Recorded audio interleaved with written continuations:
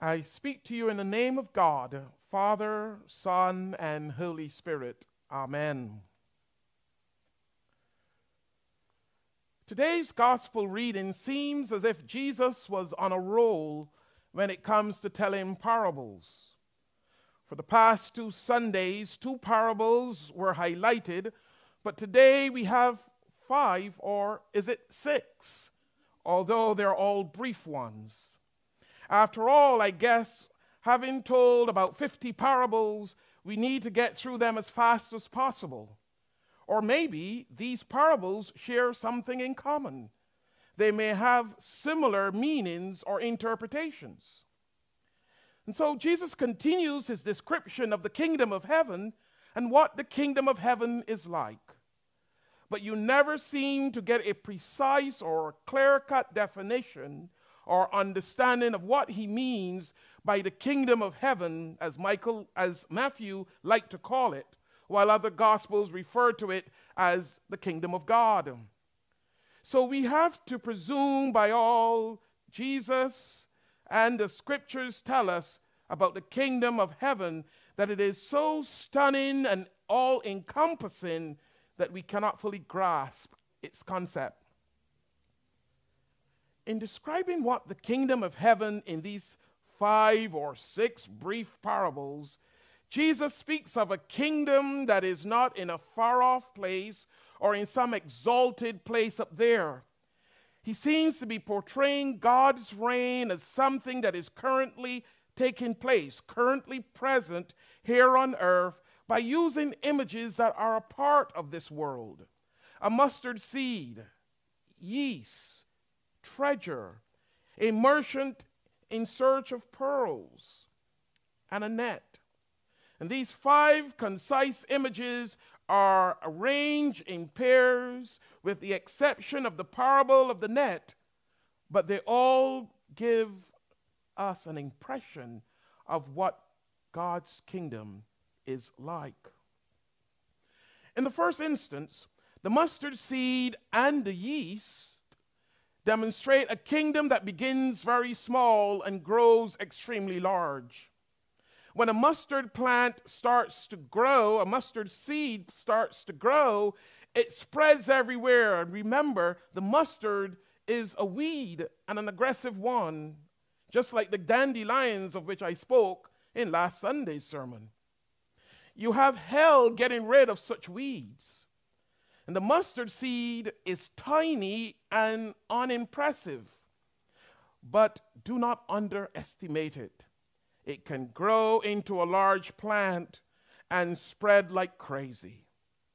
And similarly, yeast is also small and insignificant, but when mixed with flour, although it's hidden, it will make the dough rise slowly but surely. And both the mustard seed and the yeast start from small beginnings, but they grow into something that cannot be controlled. They may be hidden at the beginning, but eventually they grow and become widespread and abundant. And so Jesus says, the kingdom of heaven is like this. It starts small, but it grows and becomes abundant and widespread.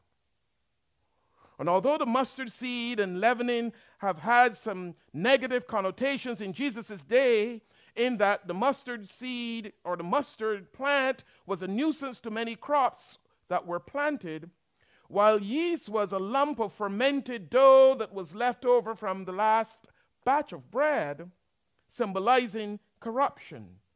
Yet there was a Jewish law in which it had to be eliminated from their homes in order to celebrate the Passover. And so Jesus refers to the way the mustard seed and the yeast as examples of the way the kingdom of heaven works. The next pair of parables focus on another aspect of the kingdom of heaven, this time the value of the kingdom.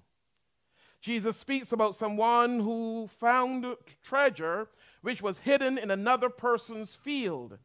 And after discovering the treasure, he doesn't tell the owner of the field. Instead, he goes and he sells all that he has in order to buy that particular field. And it begs us to ask two questions. Why was he digging in another person's backyard, in another person's field? And why didn't he just take the treasure and go and bury it in his own field? And Jesus doesn't tell us these details, which means that he was obviously not concerned with them. Nevertheless, we see an underlying level of deception on the part of the man who found the treasure. However, although this parable may seem puzzling, as all parables are, it is possible that it was set against the background of finders keepers, losers weepers. And furthermore, Jesus is more focused on the joy that goes into finding something that is a treasure and recognizing that it's worth everything to become its owner. And then we see the same concept of the kingdom's value in the parable of the merchant who searches for fine pearls and found one of great value. It is like a child walking on a beach and looking for seashells and finds one that is so beautiful, he or she cannot help but to take it home. And on finding this rather valuable pearl, the merchant sold everything he has in order to purchase it. In other words, the merchant liquidates his assets in order to own this fine pearl.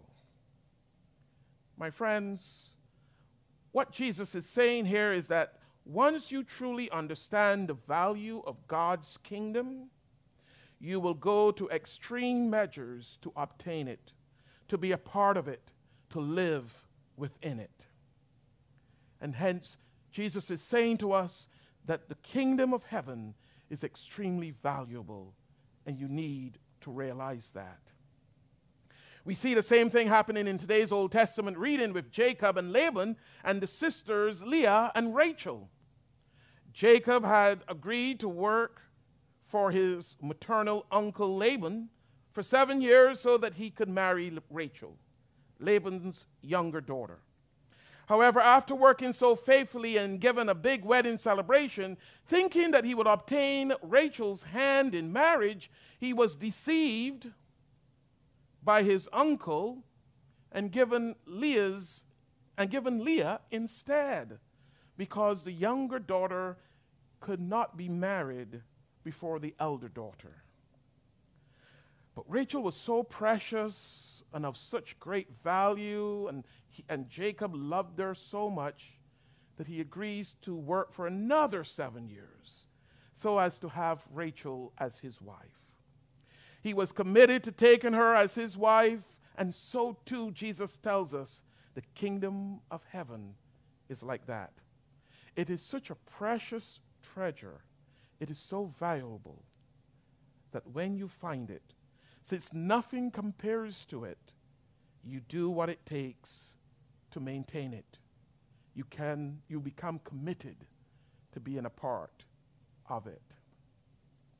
And then we come to the parable of the net, which is similar to last Sunday's parable of the wheat and the weeds, or what I like to call the parable of the marigolds and the dandelions. And this parable is about judgment, and we aren't comfortable talking about God's judgment in today's world. When a net is cast into the sea, it catches all kinds of fish, the good and the bad. And the fishermen pull in all the fish and wait to sort them out later. They don't sort them out while they pull them in, and they wait till later when they get back to the shore. In our world, the good, the bad, and the indifferent exist together. And the good and the bad and the indifferent can exist within our own selves also. And we spend too much time trying to make judgments of others. And even Jesus does not overemphasize this point, for he knows that it is not for us to do, but it is for us to love and to forgive, to be patient and to wait, to pray and to help. For in the same way, fishermen are willing to pull in all sorts of fish and to sort them out later, we should let God take care of the sorting out in God's own time and God's own way. Because God is the one who knows our hearts and who knows our motives. He is the one who loves us the most and knows us the best. So Jesus is saying here that we need to leave the judgment to God, because God knows each one of us and we do not know each one of us. In the end, Jesus asks us as he asked his disciples back then, have you understood all this? Are you sure you understand all I am sharing with you? Do you understand the whole notion of the kingdom of heaven beginning small and growing large? Do you understand the value of the kingdom of heaven? Do you understand that God is the one responsible for sorting out the good and the bad afterwards? Are you sure you understand? In other words, are you really listening and hearing and understanding what I am saying? Are you being open to letting the kingdom of heaven, which is already present and at work, change you and to turn your life around? Are you truly willing to let go of being in charge of your life and to let God transform you? And the disciples in Jesus' day said, yes. They said, yes. And the question is, are you willing to say yes? And if you can say yes like the disciples, then Jesus has one more parable for you at the end of the gospel reading today. Therefore, every scribe who has been trained for the kingdom of heaven is like the master of a household who brings out of his treasure what is new and what is old. In other words, being trained as a scribe for the kingdom of heaven involves dedicating our lives to learning the truth of the gospel and sharing it with others. For that is what scribes did. They wrote so that others will learn from them. Jesus invites and encourages us to accept him as the new treasure, the new covenant, which fulfilled the promise of the old treasure, the old covenant. My friends, life is not always what it seems to be. In the same way, the kingdom of heaven and following Jesus may not always be what it seems or what you thought you signed up for. Trust me, I know. And sometimes you're given tasks to do for the kingdom, but it could be hard going at times.